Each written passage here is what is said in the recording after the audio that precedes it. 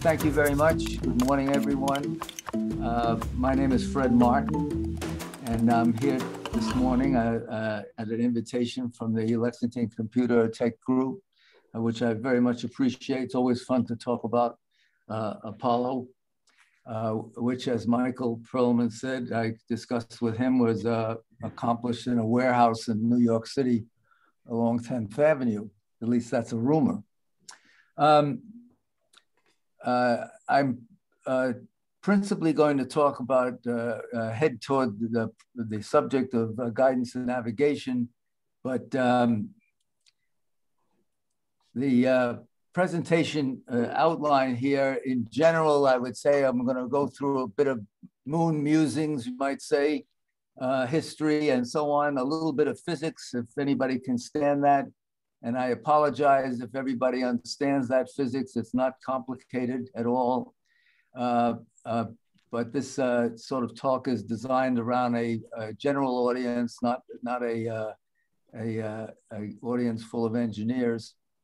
What happened politically with JFK and the Apollo program, the Apollo guidance and navigation itself, the guidance in the computer, flights to the moon and return, a certain number of personal experiences that I will inject here and there, and viewpoints that having lived through it. Okay, let's have an overview of what we're talking about here. I'm sure many people are familiar with the Apollo mission, but here is a kind of a schematic which has a number of features to it. The big blue marble in the left-hand corner is, of course, the Earth. The moon rotates in a trajectory around the Earth, and we'll talk about that a little bit later. And at the time of launch, which first went into circular orbit around the Earth, and then performed an engine burn called translunar injection, TLI, which sent it on a trajectory toward the moon. At the point of injection, the moon was in the lower right-hand corner. And of course, the moon is moving around the Earth in 28 days approximately. So it moves along as the mission continued, which was about 2.5 days to reach the moon. So it's going to be in a different position. And the trajectory had to be designed so that it would meet the moon in order to meet the moon in its dynamic path around the Earth.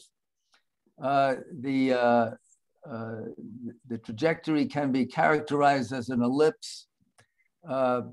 It was a free return trajectory in the sense that if you didn't alter it by burning your engines, you could possibly go around the moon and come back to the Earth for safety purposes.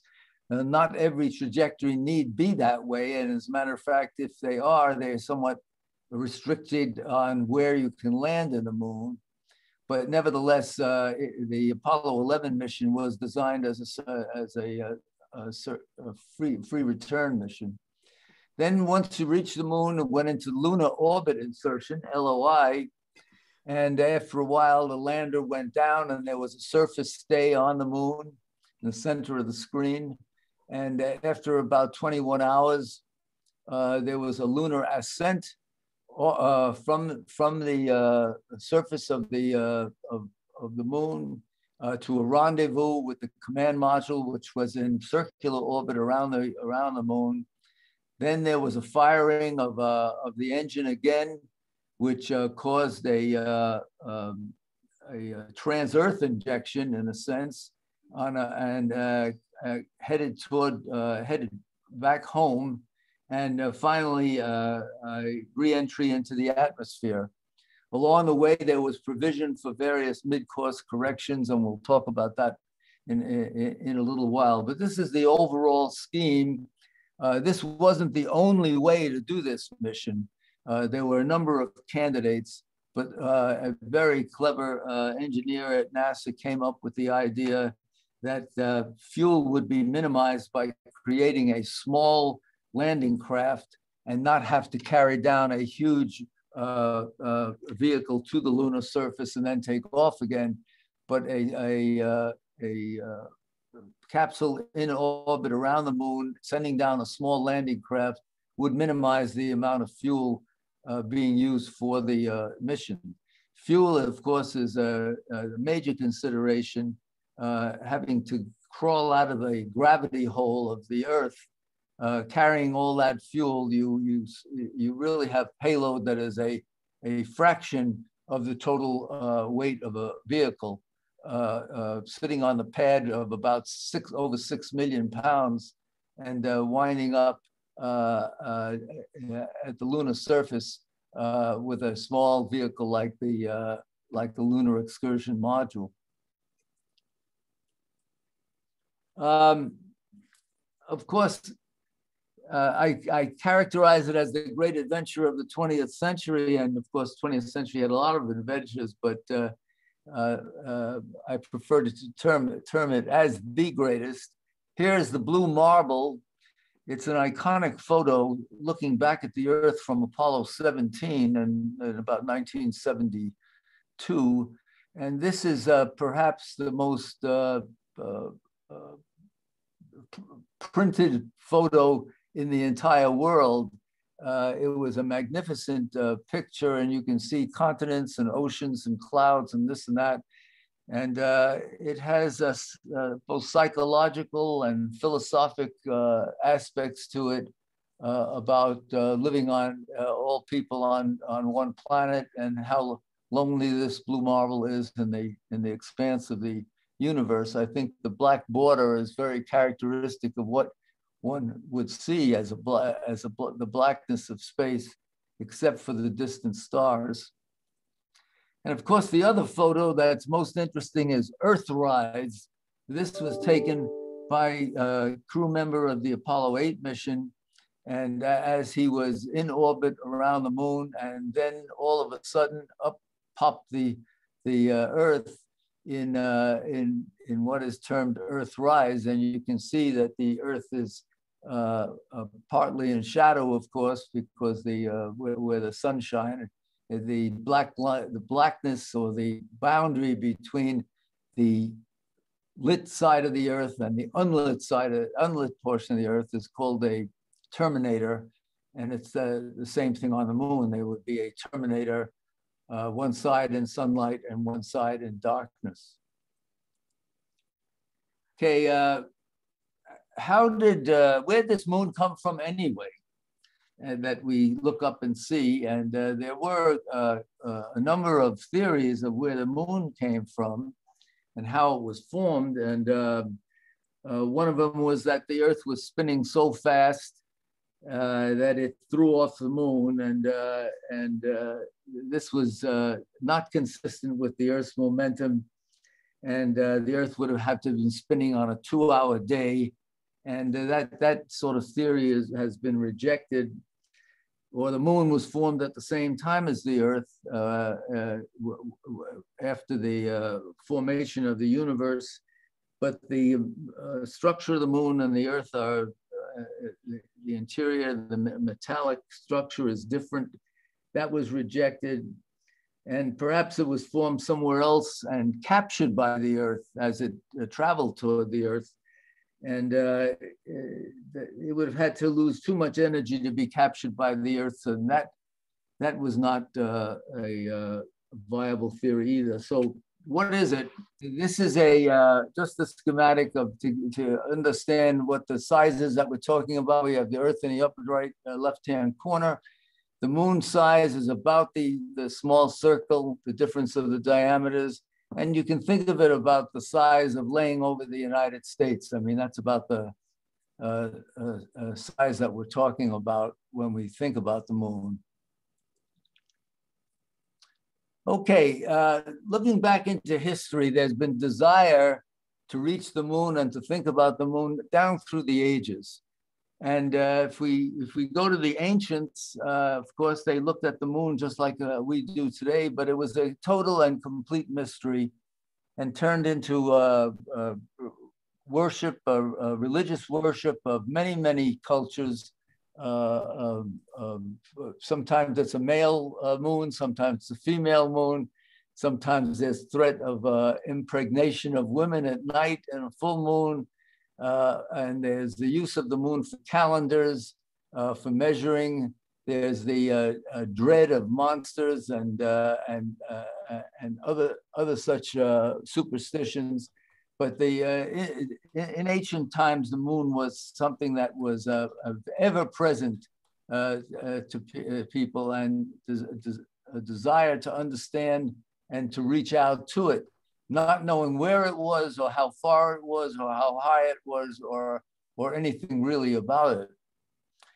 And then moving along, you might think of the pre-Isaac Newton era, where the moon was a subject of fantasy, mostly social satire, that is projecting civilization on Earth and politics and customs and what have you, projecting it onto the moon and to how to get there. And there were many, many stories that are written by Cyrano de Bergerac and others about how to get to the moon on swan's wings, using magnets that you throw up in the air, and a magnet would then catch you and you throw it again, and so on. Rising on vials of dew that have been evaporated by the heat of the sun, using vacuums in one fashion, even using rockets, which was an interesting discovery or speculation.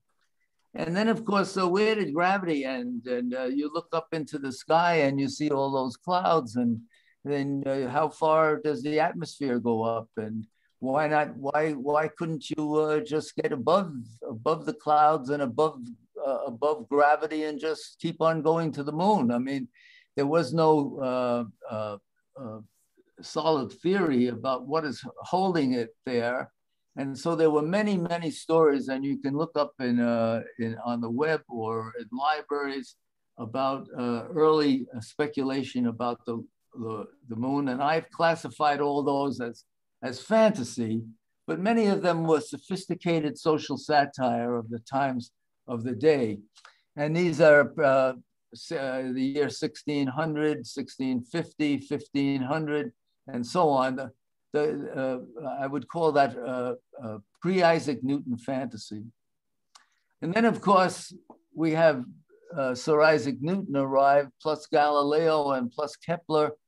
And now we have a scientific basis to understand what is drawing the moon, and how high does atmosphere go, and why do we have pressure, and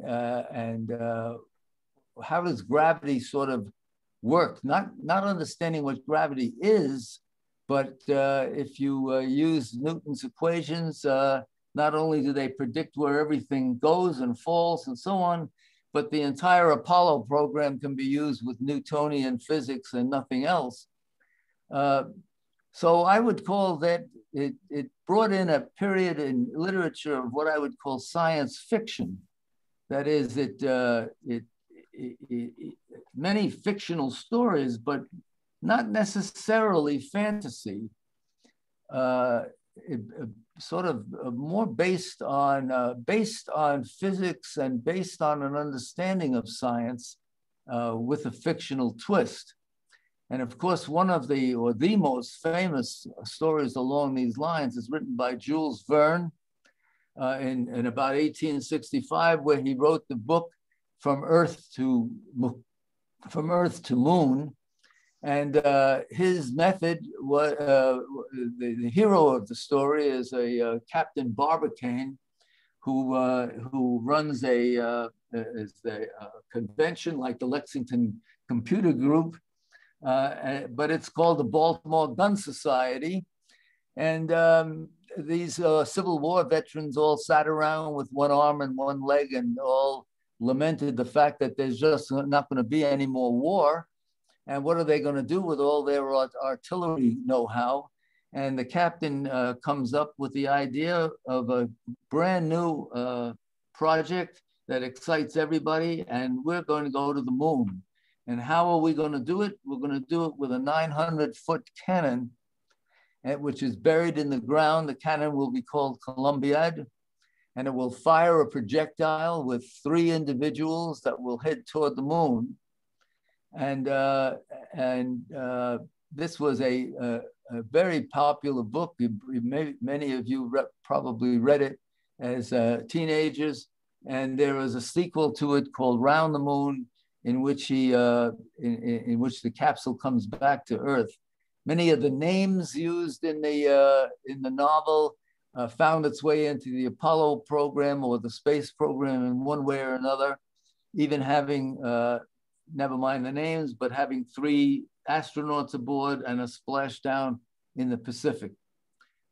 H.G. Wells came a little bit later with a story about anti-gravity material, and he could block gravity and have a vehicle fly to the moon by blocking the effect of gravity and then allowing gravity to come on and off in order to steer the vehicle.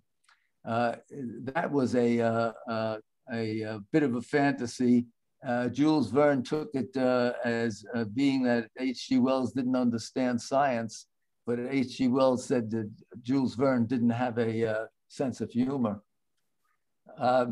At any rate, here we have Jules Verne's From Earth to Moon in 1865, a 900-foot cannon that is buried in the ground. And we'll see a little clip of a movie in a moment.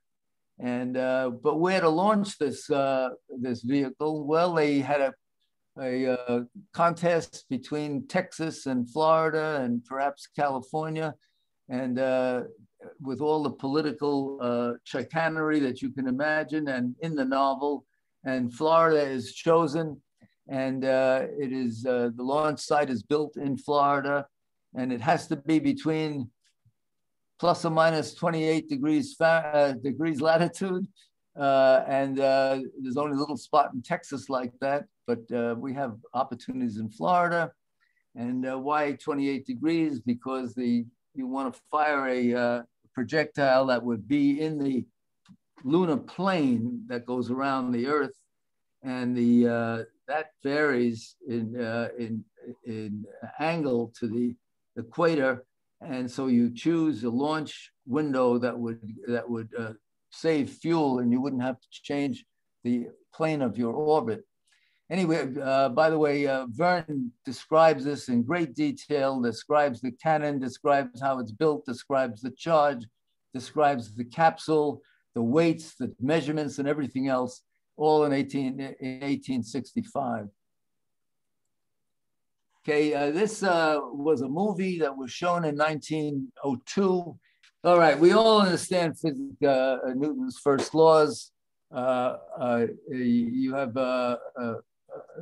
resistance to change. In the absence of a force, an object at rest continues at rest, and an object in motion continues the same motion. So here's, if you have a stone, a curling stone, and you have ice, no friction, let's say, you just throw it, it's going to go in a straight line, and it's going to keep going once you let go of the force. Everybody understands that and has a feeling for it now, once Newton understood and told us all about it. We all understand what mass and weight is, and of course, mass is stuff, and it exists out there as a material. Weight has to have a gravity associated with it. So in space, there's no weight. On the moon, there's one kind of weight, and on the Earth, there's another kind of weight, depending upon the strength of gravity. Now, let me spend a moment here for a minute, In Newtonian motion, we understand ideally that in linear motion, if you apply a force to a mass, it will go out in a straight line in space.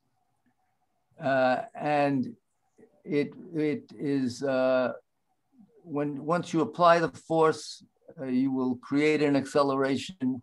You remove the force, you have a certain velocity, and it will continue in a straight line as a velocity. You can think of it as a vector with a quantity and a direction. Uh, Analogously, there's an angular Newtonian motion, which we can imagine being a gyroscope similar to the kind of thing that you did as a child or as a kid. You had your gyroscope, and there's an analogous expression of torque equal I alpha instead of F equal ma. And this has to do with the rotation. And with a zero torque, the rotational axis will point in a specific direction and will not change that direction in space. So you, as you might remember as a kid, you spun up the gyroscope and it pointed somewhere, and then you could move your hand and the gyroscope would move because it would still point in the same direction. Now, this is an important concept for Apollo or for any space vehicle, because we want some kind of a platform or a frame of reference that will be fixed in space.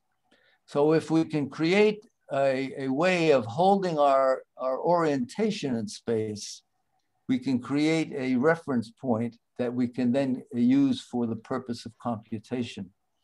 And so these gyroscopes will give us that, and we'll see that in a moment. Using Newton's laws and a little sled here with no friction. The sled is on ice, has a little stack of bricks on it, and a young fellow there who picks up a brick and throws it off to his right there. And he has some positive momentum of the mass times the velocity of that brick. And we can all guess how that sled will move. And of course, it will move to the left when he throws the brick to the right. And that will be a conservation of momentum. So that's one of Newton's laws. So we have a little fellow there who picks up a brick, throws it to the right. The sled moves to the left. So what's interesting? Well, we'll stack him up with a lot of bricks and he'll start throwing them, and he can throw them pretty fast, and he throws each brick and it goes, and every time he throws another brick, he adds a little velocity to the left. And after a while, he sums up all this velocity, and this sled really begins to move. And this is a very analogous to the way that a rocket would work. It's analogous to the mass flow out the back end of a rocket. The speed of the brick is like the exhaust velocity of the material coming out the back end of the rocket. And so you throw the material out, and the rocket moves to in the opposite direction. And depending upon the kind of fuel you use, the efficiency of the rocket, and so on, you get the thrust that you're interested in. And for example, on the pad at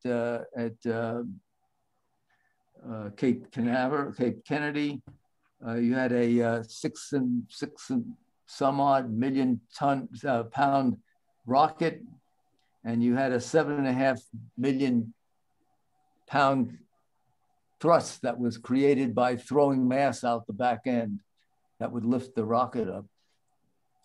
So we take our vehicle and we get it into circular orbit. And then using Kepler's laws and Newton's equations and so on that most of us are familiar with, but some may not be, let's say you finally get your rocket into a circular orbit around the Earth. And now what you want to do is send it out from the Earth. So you have to create a change in velocity, which will change the trajectory of the vehicle. And depending upon how much energy you add to that vehicle, you will get different kinds of trajectories. And the energy, of course, translates to a change in velocity. And we'll call that delta V, which is extremely important concept because this is the way you change your trajectory no matter where in space by adding some kind of delta V to what your current velocity is. And so here in this little diagram, if you added some velocity, you'd get an ellipse. If you added a little bit more, you'd get a parabola. If you added a little bit more, you get a hyperbola. And notice the ellipse will return, of course, to the point where you fired, perhaps, and the parabola won't return, and the hyperbola certainly won't return. So using these laws, how do you do this? Well, taking Newton's F equal ma and just manipulating it, understanding that acceleration is the change of velocity over time. You do some algebraic manipulations, and you get that equation delta V is equal F times delta T over mass. Let's presume for the sake of this argument that mass is constant because it becomes a mathematical complication, which we don't have to get into in this talk. But to achieve the delta V, what you want to do is get an F, which is the force of the rocket over a period of time. And if you fire the rocket for 5 minutes, 1 minute, 1 second, you create a certain amount of thrust and you create this delta V. So another concept that I think is significant is we all understand that what goes up must come down. So here we have a little rocket that we're going to throw fire. We're going to burn it out. And when it's finished burning, gravity just pulls it back to Earth. Okay, and so it's going to fall. Gravity is always working on it, even when you're firing the engine. But you now would have two forces, one firing the engine up and one dragging the vehicle down. But when the engine quits firing, you just fall. So you'd be falling. So the object after its launch is always falling. It's always falling. Now, I really wanted to get into another slide, but let's keep going the way we're going right now. In 1960, if you all recall that Kennedy's 1960 election campaign, the nation was losing this race to the Soviet Union because of complacency, miscalculations, penny pinching, budget drawbacks, cutbacks, incredibly confused management, and so on and so on. And as president, he announced a bold new program. Now I have a tape, which I'm not going to show, but I will just describe it to you. You may remember it.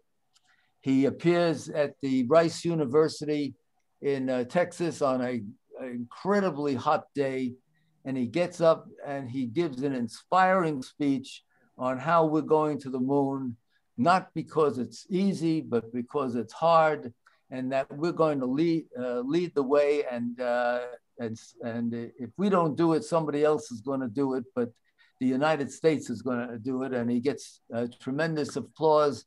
And sitting behind him is Lyndon Johnson with his handkerchief constantly sweating his brow. It was a very inspiring speech. Now there was a meeting at the White House, which I don't show as a clip here. A meeting at the White House in which JFK met with James Webb, the NASA administrator, Jerome Wiesner, the MIT scientist who is now his science advisor, and Robert Siemens, a NASA executive, very smart guy.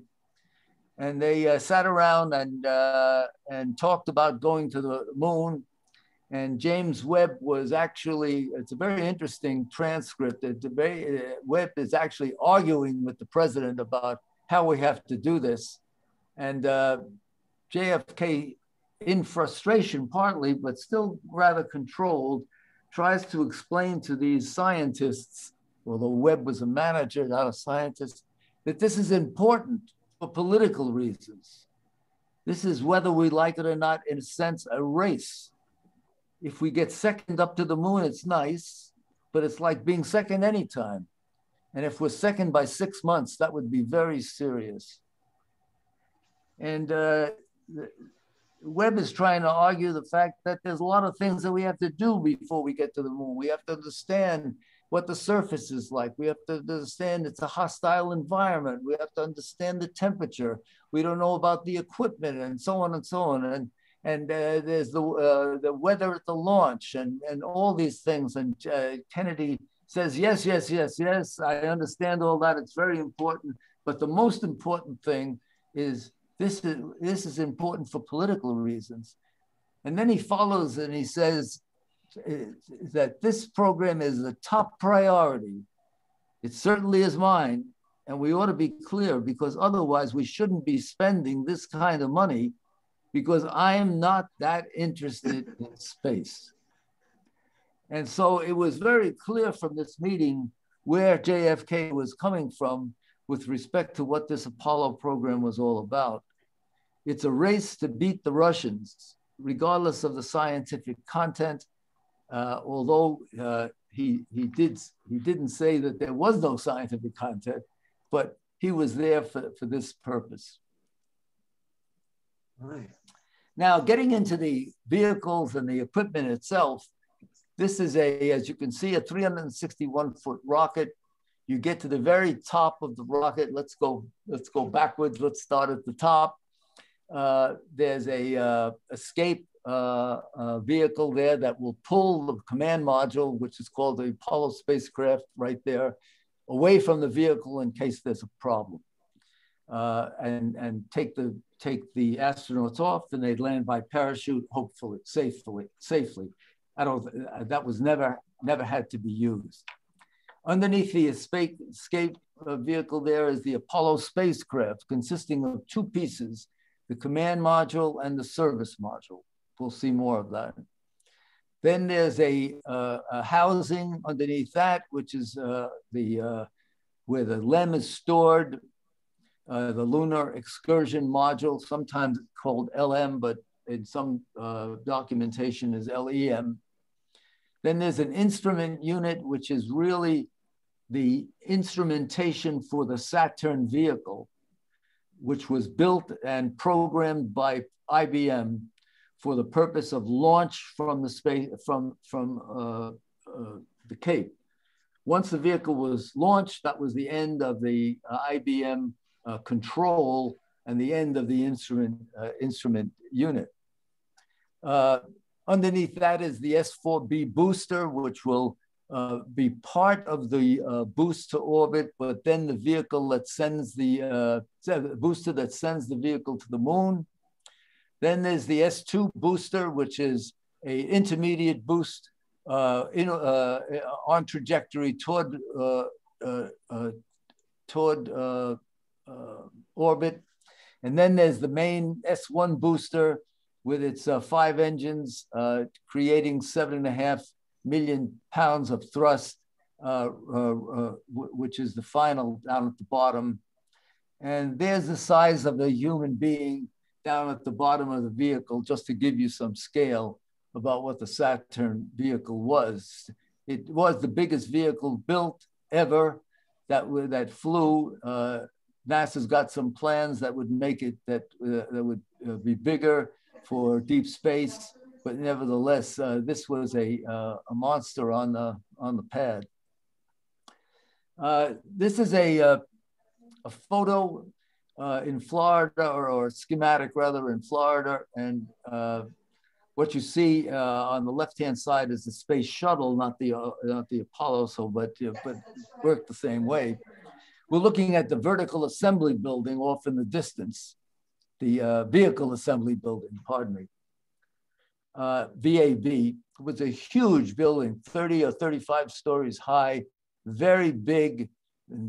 Inside it was almost all hollow. There was no rooms or anything, maybe at the periphery. And I did take a tour through there as not as a tourist, but on an assignment.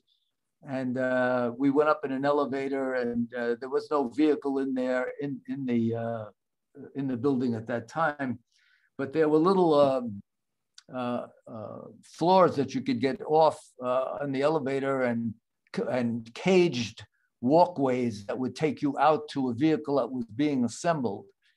And so we got off at the 20th floor or the 22nd floor or whatever it was. And you could walk from the elevator out on a caged platform that went out maybe 50 feet toward a vehicle that wasn't there at that time. And the caged, what I mean by a caged platform is that the sides were all made of metal caging, but so was the floor. And so you could look down right through the caging, right down to the bottom of the vehicle assembly building. And there were people on the elevator. There were 5 of us or 6 of us, or so on. There were people who could not walk out on that floor. Their legs would shake. They couldn't step on the floor because they could see down through it. And it was just plain scary. And if you took the elevator all the way to the top and got to the roof and got off and just walked around the roof, it was beautiful. It was just like any other roof, but you could see for miles on flat Florida. But when you're inside the building, it was frightening. Okay, here's the command and service module vehicle. I just want to point out a few things on the vehicle itself. In the back is the service propulsion system. That's the main engine that you fire to come home. And to make orbital changes around the moon. There's the service module itself, which holds a lot of fuel and other equipments. There are reaction control systems, RC controlled jets. You can see over in the corner over here, there's one that's shown that allows you to orient the vehicle up and down, pitch, roll, yaw. Then in the front, there's the command module, which also has reaction control jets on it. And then you have a docking probe over here on the right-hand side that it's going to clip onto the lunar surface, onto the lunar vehicle. This consisted of the CSM, or the command and service module. This, of course, was the LEM, built by Grumman Aerospace in Grumman in Bethpage, Long Island. This vehicle was, it looked very, very flimsy, put it that way. I worked most of my program was on the CSM side, so I didn't have too much to do with the LEM until later in the program. But on the CSM side, we always used to joke, at least, that this LEM would never fly. It really looked like a Rube Goldberg kind of device, and as I said, very flimsy. Of course, it had to deal with lunar gravity, not Earth gravity, and the landing pods and the landing system could support a drop down of so many feet if it didn't land softly, and it had communication gear on top, windows for the astronauts, and so on. Now, on board the Apollo, there were lots of systems. Guidance navigation, which had a computer, of course, optics for the astronaut to look at stars and make and other points of observation, an inertial measurement unit, an IMU, based on inertia that you would use for inertial guidance. I hope to be able to get to that shortly. Of course, the electrical power system, fuel cells, a life support system, communications, the propulsion, the engines, a thermal system, oxygen, a waste system, spacesuits, and so on. Every one of these things was a system, let's say, that the astronauts had to know. They had to learn about. They had to be students on. They had to visit the contractors, sit in classrooms, read manuals, and so on. We had them at MIT quite a number of times, sitting in classrooms, learning about the computer, learning about the guidance and navigation system.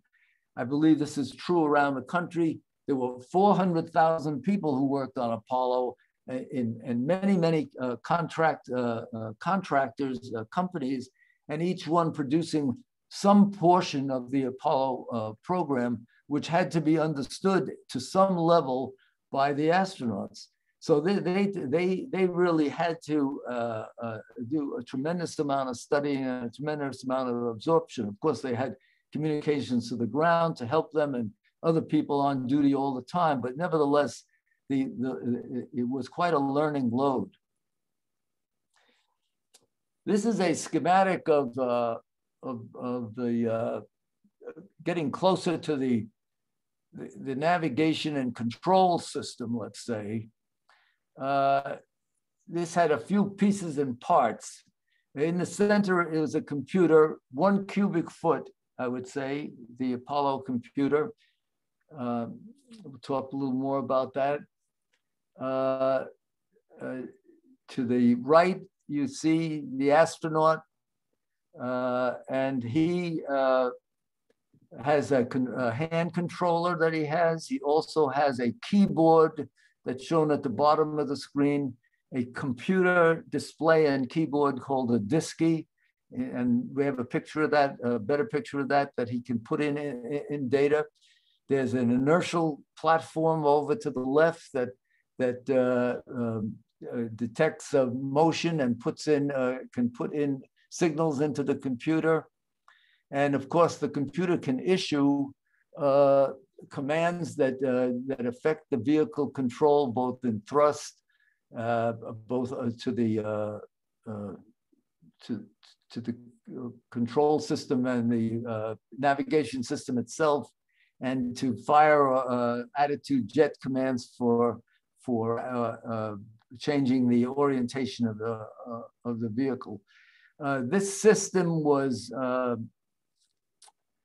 generally the same in both the command module and the LEM. Of course, the picture on the right would be the command module, not the LEM, but the system was the same computer, same inertial system, same keyboard, and so on. Of course, a different suite of programs. The command and service module was not going to land on the moon, and the LEM was not going to enter the Earth atmosphere.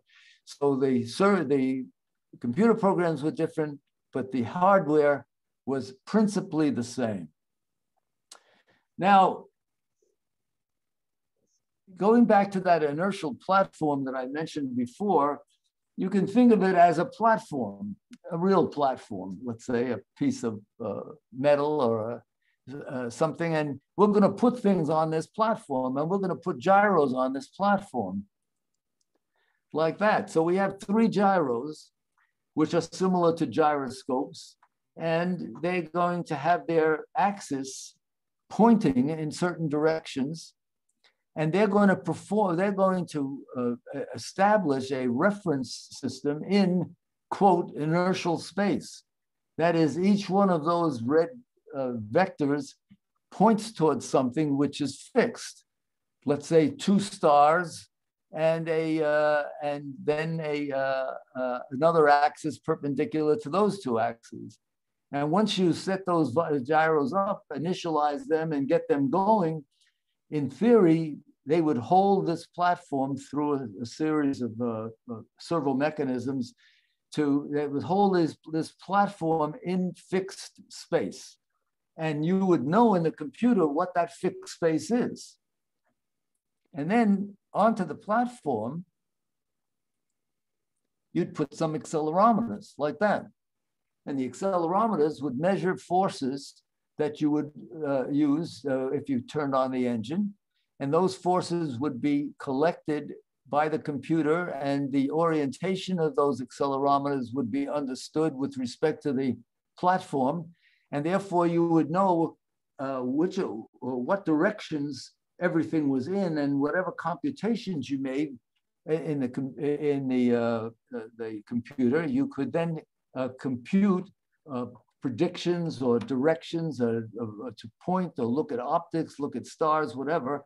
And if you had to do things in a different reference system, you would then have the mathematics to change orientation from one reference system to another.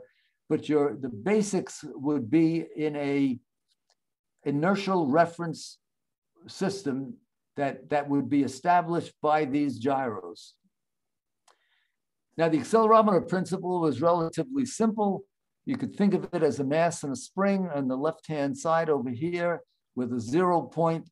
If you begin to move the platform, if you accelerate it to the left here, the mass would move to the right. You'd get a distance here. You'd pick off that distance, and you'd understand what the force was on this accelerometer. And using mathematics, you could then, and knowing masses, you could then eventually convert that to a force over time, and you would get a delta V. So here, for example, is what I just said. You'd have an acceleration over a small period of time. Therefore, you'd know what this delta V was, and then you'd add up these delta V's, and you'd have a total velocity would be the sum of these rectangles, and you'd know if you wanted to gain, let's say, 25 feet per second in a certain direction, you would orient the vehicle using the inertial platform. You would point it in the right direction. You would use the computer to fire the engines. It would start it and cut it off in 25 seconds. You would then have collected the amount of delta V, the forces. You would know exactly what the delta V is, then you would have changed your trajectory. So how is this applied? Well, here we have the Earth, and you're in circular orbit, this dotted circle, and you got to the point where you're going to do TLI, that is translunar injection. And over here in this little insert over here, you had V0, which is the velocity that you had in the circle. That's the velocity that you currently have. But in order to get to the moon, you need VM. You had to change your velocity from here to there in order to get on this ellipse. And this ellipse, by the way, would take you up from the moon's position, which was T0. At T0, the time you fired the engine, the moon would be at T1 by the time you got your ellipse all the way out, and you came all the way into the moon's sphere, gravitational sphere. And then you'd have a different problem then, which I'm not elaborating on that. It's a matter of trajectories, but the idea here is that to initially get on, and this was a free return, you'd come up over here toward the moon, you'd go around the moon if you didn't do anything, and then you'd come back to Earth that way. So what did you need to do? Well, you had to point the engines in a certain direction in order to gain this much delta V in red. When you had your velocity, you add this delta V, you got VM, you shut the engine off, and then you coasted the rest of the way, and you let Newton take you the rest of the way toward the moon.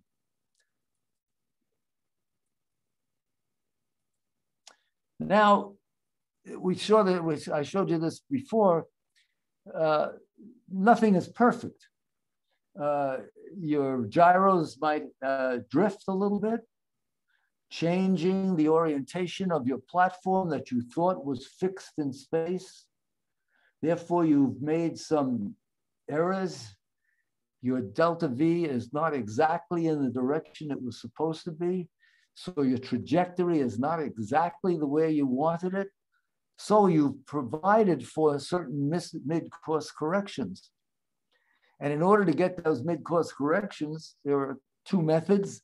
Either they're radioed up from the ground because they have figured out what you need, or if you are in an autonomous mode, which we haven't talked about that at all. Originally, the plans that Dr. Draper had at the MIT Instrumentation Laboratory was to create an autonomous flight to the moon. Later on, it was decided that the computers did not have enough capability, and therefore the ground became the primary and the computers became the backup. The onboard system became the backup, but the onboard system was capable of doing star sightings through the optics and correcting the inertial platform and pointing the things in the correct direction and so on. And the astronauts were all trained for that.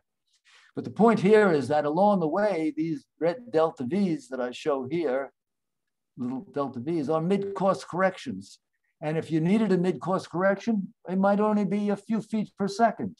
You might only have to fire the engine for a quarter of a second or a second and a half or something like that. And you would then slightly alter your trajectory and you'd head back toward the moon. This is a picture of the DSKY, the manner in which the astronaut entered data into the computer. Now, I had a YouTube on this, interactive YouTube, and I can't use it. So I'll just explain to you that the display was what is shown here. And this might be hours, minutes, and seconds. It could be feet or could be centimeters. It could be temperature. It could be lots of things that would be created by the display software inside the computer. If you use these verbs and nouns, a verb was generally an action of some sort, and a noun was what the information or what action you were doing. In this case, it was display time.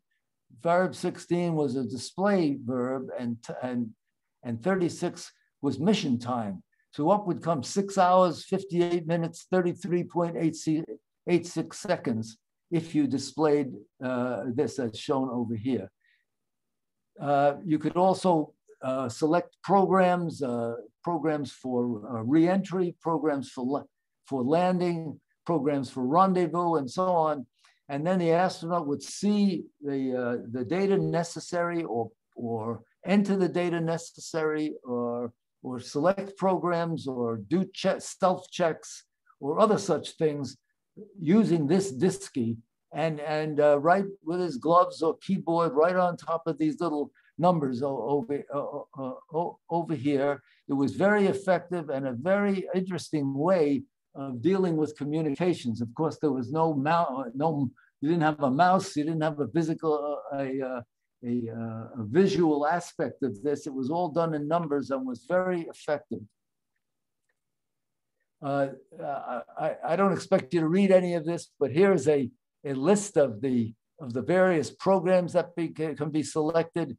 For example, down over here is program 40. That's burn the service propulsion system. Here's 41, burn the reaction control, and so on, backups and maneuvers and times and this and that. A lot of programs. And here on the left-hand side are all the verb codes, and here on the right-hand side are all the noun codes. And what their displays are coming up on that three-level displays. So you can see the astronaut had his work cut out for him. He had these pasted up in the cockpit. He had worked with these things before, and this was his method of communicating with the computer. This just gives you a little bit of comparison of the AGC 1965 and what your smartphone might have been in 2014. So in memory size, the smartphone might have had a factor of 500,000 in memory, a million times more of what might be called volatile or I forgot the word. We called it erasable at that time. This is a memory that you can read, write. 650 times in the basic machine cycle. The size of it between your phone, your cell phone and the computer, for example, was that kind of factor, 665, and so on and so on. So what you had was a relatively slow, primitive computer compared to what we have today. And it's absolutely remarkable about the stuff that we did in that computer. I just wanted to cover this for a moment in this time perspective here of, let's say, 2 seconds, looking at that, breaking down the seconds into maybe 40 millisecond slices that we see on the right-hand side within the computer. This is a very complicated diagram, and I don't intend to dwell on it very much, but these show every 40 milliseconds or so the various programs that are running in the computer over a period of time and then recycled again from here to here. For example, looking at it closer, here you'll see it says RCS autopilot up over here. Here's a keyboard calculating some kind of attitude maneuvers, and so on.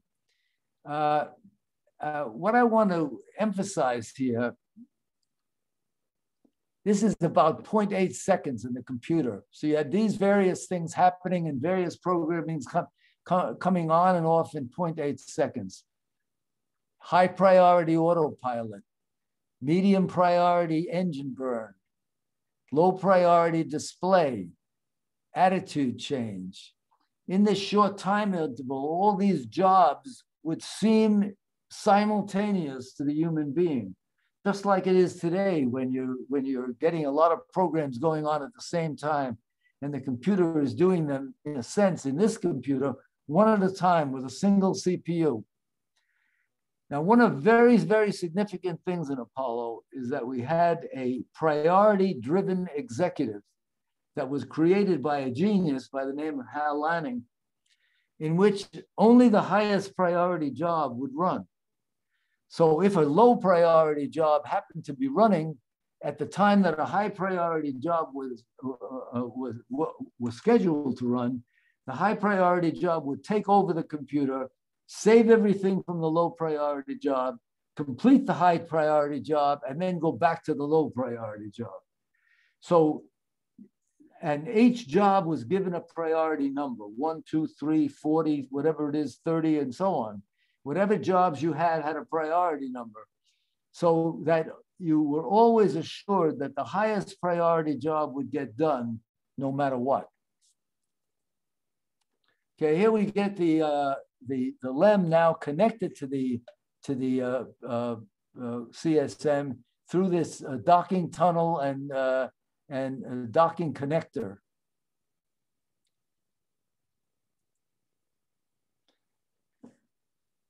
So I did explain to you what this engine is on the CSM. Here, there are 2 engines here. One is the descent engine that takes the vehicle down to the lunar surface. And the other, buried inside, is the ascent engine. So this entire descent structure will sit on the ground of sit on the lunar surface and act as the platform for the ascent engine, which is for the ascent vehicle, which is just this section of the LEM, and it has its engine right over here. This is the ladder coming that goes down toward the lunar surface. And so here is a schematic of coming down from the orbit, headed down in various sections of the braking phase, the approach or visibility phase, the terminal landing phase. Each of these sections of the way down had phases, And for a while, the astronaut could not even see the ground until it tipped up enough for him to see where he was landing. Now, unfortunately, I can't show these clips, and maybe at another time you can schedule these, and I will show them. There's the bottom one over here is a very significant clip that shows the actual lunar landing, and it talks it down. It's about 3 minutes and 15 seconds long, and it shows it out the window, and it shows the astronaut getting closer and closer and closer to the lunar surface while he's talking and reading out the vertical and horizontal speeds and the altitude from the lunar surface. And in the picture, the lunar surface is getting larger and larger and larger, with the craters becoming more and more distinct. And on the way down, he starts all of a sudden starting to call out alarms. And there were alarms coming out of the computer, a 1201 and a 1202 alarm. And I was in this room at MIT listening to this. And when these alarms came up, everybody was absolutely shocked at the alarms, and nobody understood what these computer alarms were. And somebody at NASA had the forethought to write some of these alarms down. I had never seen one, and I was a manager at MIT, and I never had counted any of these alarms. And it indicated that jobs were being dropped off the job queue inside of the computer, and the computer was not getting to do everything that it was scheduled to do. And this was on the way down. In the meantime, somebody is reading off 60 seconds and 30 seconds and so on. And this was another somebody on the ground reading off the amount of fuel left in the vehicle before it had to abort. So there was a safety measure that's saying if you got down to 0, you had to abort. There was enough fuel to get back to the orbiting spacecraft, but not enough fuel to land. And so you had one guy calling off the amount of fuel, the astronauts talking about their 1202 alarm, asking for somebody at NASA to follow up and find out what those are. The people at NASA saying that we're on it, we're working on it. People calling up at MIT asking them, what the hell are those 1201 and 1202 alarms? And then somebody at NASA telling them to go on with the mission, do not abort. Now, the guy at NASA understood that the jobs were being dropped off, and he thought that since the highest priority jobs were being done, that this was not a fatal flaw. And so he called for the guy to continue. And the astronaut continued onto the ground, landing safely with about less than 30 seconds of fuel left before he had to abort, but landing not knowing what these alarms were. And it took us quite a number of hours. He was on the ground for 21 hours. It took us quite a number of hours to understand what this was all about. And even today, it's somewhat controversial, but it had to do with putting on a switch for the rendezvous radar on the spacecraft, which is used for when he is ascending toward the command module for the radar that is going to rendezvous. And the mechanism of software and hardware within the system had this computer looking for data, constantly looking for data from the rendezvous radar system.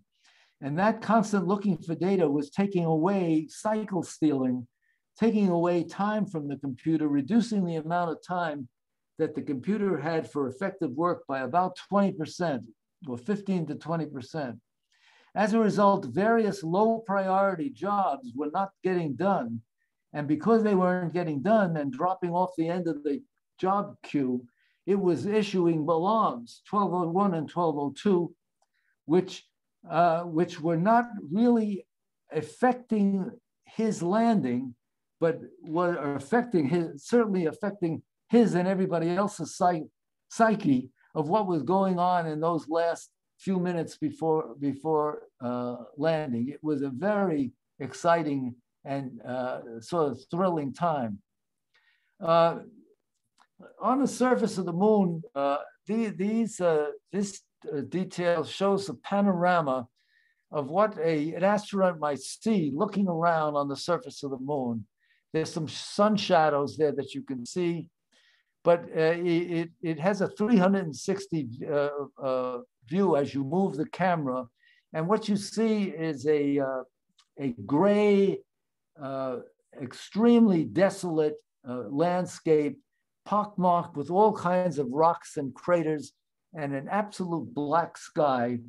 And as the camera pans around, you then see the full landing vehicle, which is off about 50 feet or 60 feet from the camera. And it's quite stark and somewhat impressive to, I just lost, oh, okay, just a second now. It's quite stark and somewhat impressive to think about yourself being projected into something like that, and just seeing what, my God, what have I done? And of course, if you were lucky enough to have the Earth in view, you'd see this magnificent blue marble in the middle of this black space. This is a picture of the lunar vehicle just before takeoff. And there's the Earth it's a dull, not a very strong picture. It's the Earth up in the sky there. The upper part of this vehicle is going to take off just like this. The clip that I have here is the actual takeoff.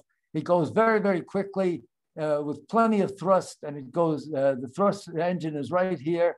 The astronauts are now aboard. These are the RCS jets, and he's headed toward the rendezvous with the spacecraft, and that's shown in the clip. He's headed toward the Earth. Coming in toward the Earth, he has a very narrow window to hit the atmosphere right about here at about 400,000 feet. The Earth, he's got about a 2 degree between 5.2 and 7.2 degrees to hit the command module is going to come in by itself, just like it shows here. Going to hit the atmosphere. It looks like a rock, but it does have lift and drag, and it has some lift to it. And by turning this vehicle, you turn the lift vector. Therefore, you can go to the right and you can go to the left. And the computer program was designed to control the vehicle at this point and move the vehicle through the atmosphere in either a short way or a long way, depending upon how they came in, and eventually deploy the parachutes. So the drag is slowing down the vehicle through the atmosphere as it comes down through. The lift is used for steering, and eventually brings the vehicle down into the ocean.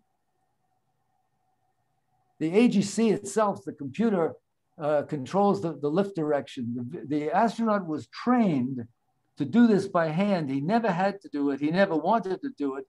He had certain reticles that were on his window that he could use sort of to direct the vehicle coming down, but he never did do it. He just sat there coming through this and let the computer do this, and the computer did a wonderful job in this. There were, of course, no ground communications coming through the plasma of the atmosphere like this. So it had to be a complete computer control. And of course, it came through just like that and wound up on an Apollo splashdown on July 24th, 1969 in the ocean and was picked up by a naval vessel. By the way, the Jules Verne vehicle came in and sank for a while, and then the capsule popped up in the middle of the ocean, and some Navy vessel picked it up and brought it back to California. I'd just like to give you people a feel about something else that was very significant in the program. In the Apollo 8 mission, which went behind, if you recall, it was the Christmas time mission. It was the first time of any vehicle getting to the moon, and they read from the Bible and all that. I'm pretty sure a lot of people remember that. But we were at MIT at that time when the vehicle first passed behind the moon. It did not have a LEM. And this was the very first time. And behind the moon, you can't see it from the ground, so they had no ground support.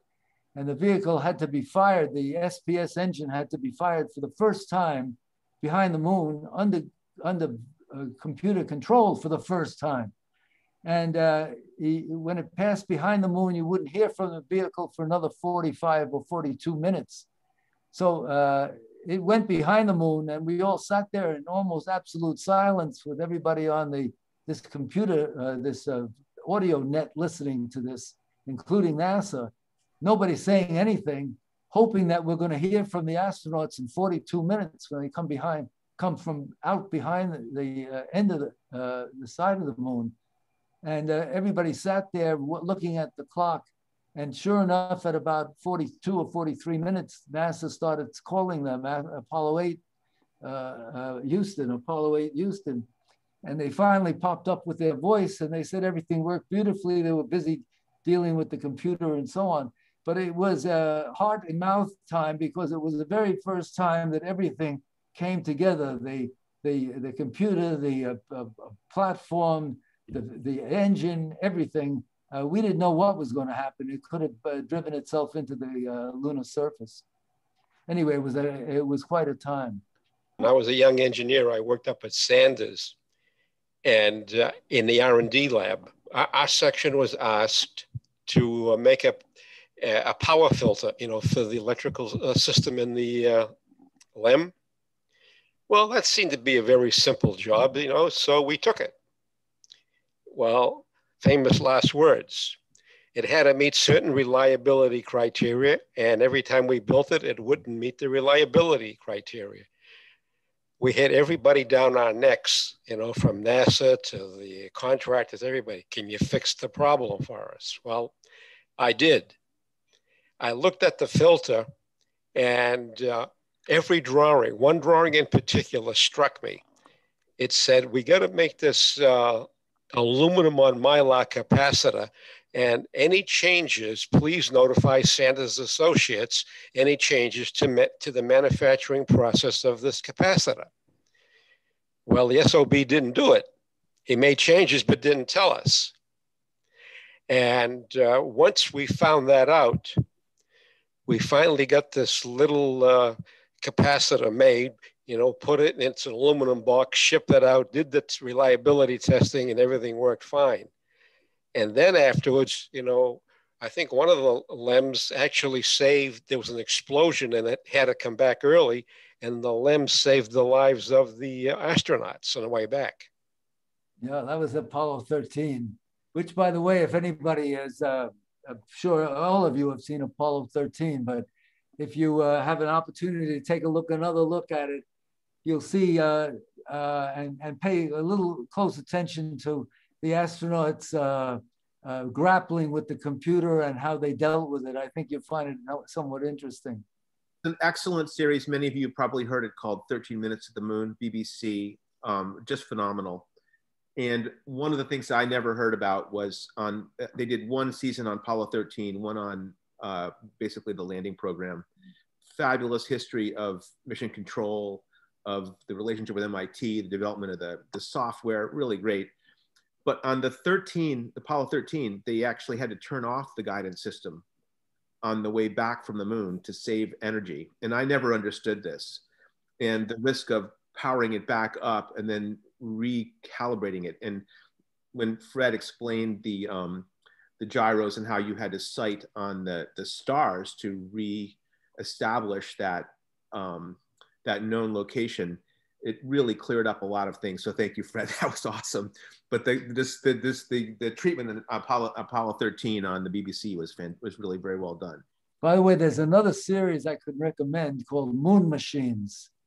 It was done by a British company a number of years ago. It's an excellent series and covers all of the aspects of the program, including, it's about 6 separate series of about 40 or 45 minutes each that covers space, the boosters, the navigation system, the astronaut clothing, the power system, almost everything. It's called Moon Machines. I don't see anything here from the chat. I see a question about the role of Margaret Hamilton. Go ahead. Margaret worked in the group. Initially, she was working for me for a while, and then it had other aspects. She eventually became the supervisor of programs, of the spacecraft programs in the Apollo mission. She did an excellent job along the way. She was eventually recognized by President Obama and received a Presidential Medal of Freedom for her work in the Apollo program. Really a very valuable colleague. I'd like to make an observation about error messages. Back on ground, when I was writing Fortran programs, it was very common to have a Fortran error, and all I would get back, if I can remember this correctly, is IEF 217I. I may have a letter or a number wrong in that. But the IBM compiler, which must have known what my error was, chose not to tell me and merely gave me the number. And when I checked out the number in the book, it gave me a very generic answer. Now, I was on ground where there was no time criticality. What perplexes me is that if error messages were written into your computer systems, which obviously they were, shouldn't there be some standard listing book, maybe not an online entry, but something that would tell everybody what each error message means? The answer to that is yes, but these error messages were sort of deep into the system programming of the Apollo guidance computer, and a lot of people on the spot during that time were unfamiliar with them. There was one individual down at NASA, Jack Garman. Unfortunately, he passed away a little while ago, a few years ago, and he took the initiative of writing down all the error messages and their code and what they stood for and pasted it up near his workstation. And he was the one who looked and understood what this error message, what it was about and why he could go forward. This, of course, was not a computer programming error.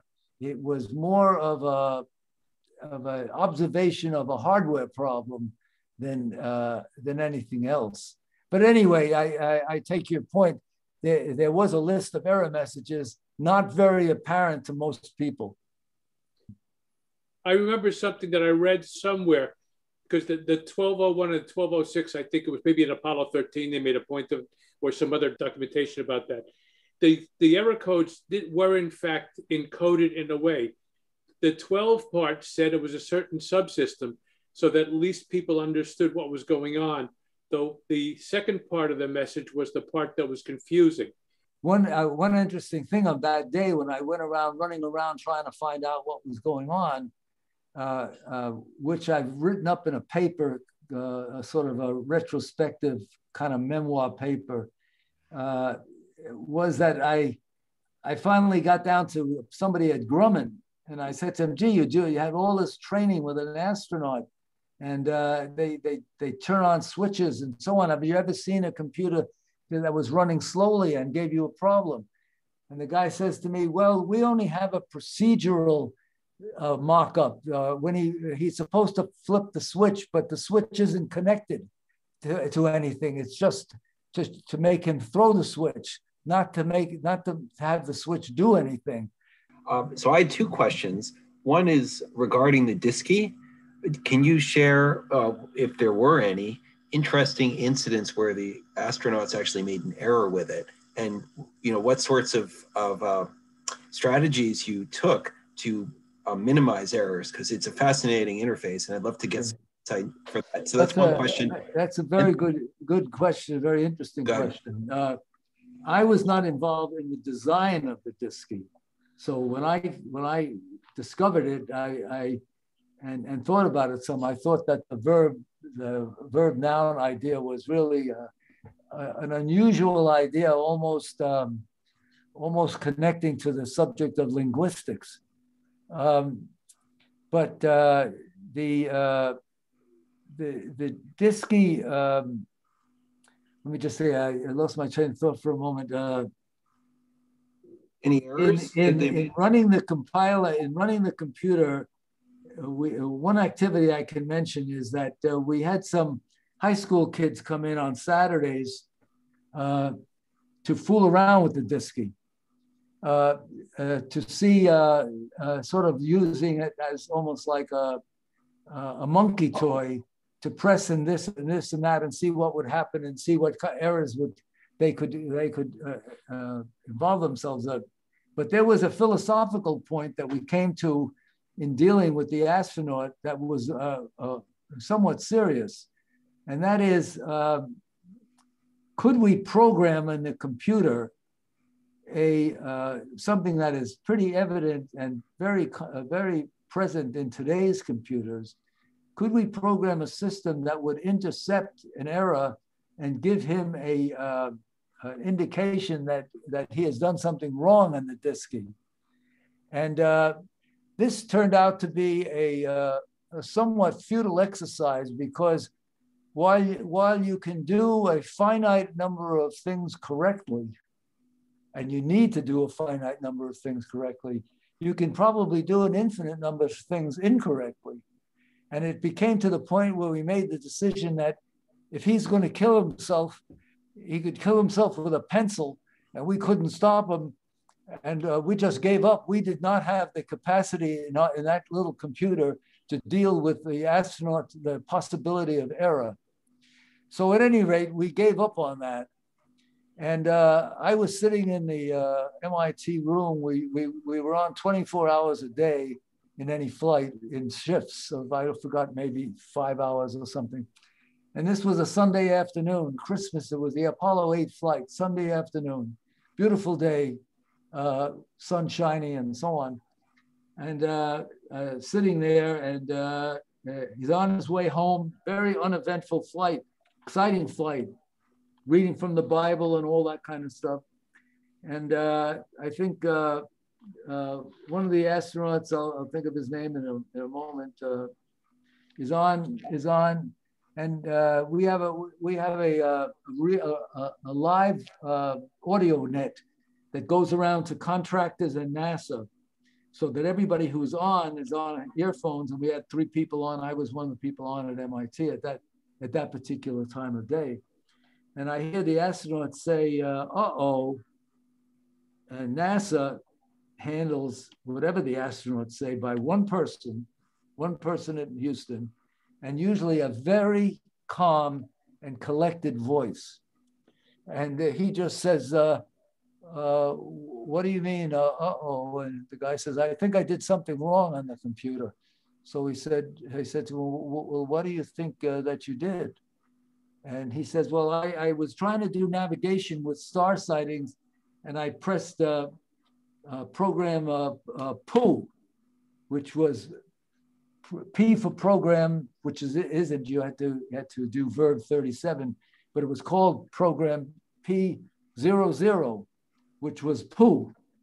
And that is a program that is only used at Cape Kennedy when it's on the pad for checkout purposes. And so he used it in flight while he was in the middle of his navigation. And he said, I think I did something wrong. 2 minutes later, we get a telephone call from NASA and said, what did he do? What was the effect of this thing? We said, well, nobody has ever done that before. Nobody has ever selected that program in the middle of the navigation program. So we'll have to get back to you. We want to understand what he did. So we got out this, our listing, which was, I don't know if you can see me, but it's about that thick listing of right off a regular printer, that the old-fashioned printer. And we had our people, a couple of people going through the page after page, tracing what would happen if you had loaded up the data with star sightings and navigational data, and then all of a sudden you selected 2. And it turned out after 2 or 3 hours of dealing to get to the bottom of this thing, he actually wiped out all his navigation data, okay? Just completely overwritten it. We did not have that much volatile memory, and he had wiped it all out.